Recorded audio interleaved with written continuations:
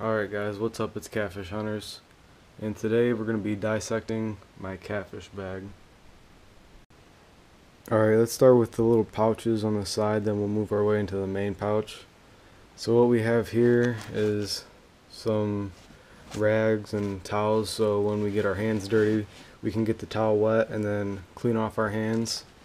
And then over here what we have is this fish gripper. This is what we use for channel cats mainly, and we'll stick it in their mouth because we don't want to put our hands in the channel cat's mouth because they're a lot stronger. They have like a stronger jaw than flathead catfish, so we'll put this in the channel catfish's mouth, especially if it's a bigger fish and we want to get a picture.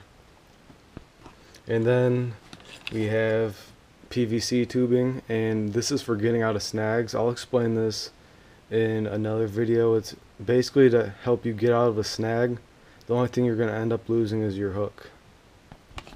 And then now in this front pouch we have our line. This is for our leader line, 50-pound mono.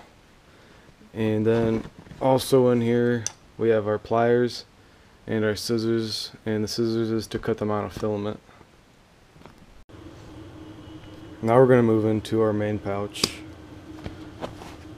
So in here we have another bag, and in this bag stores our headlights and our braid cutters. So we have 3 headlights in here, and here's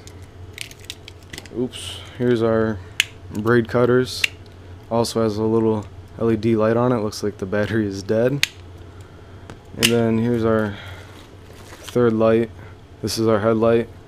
And then also we store batteries in here.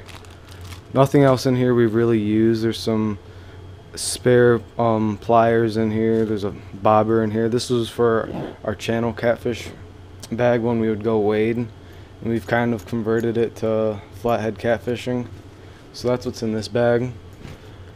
And then next we have our knife, and this is just a Rapala knife, and you can this is for cutting like our bait fish, like our shad, bluegill, carp, and all of that.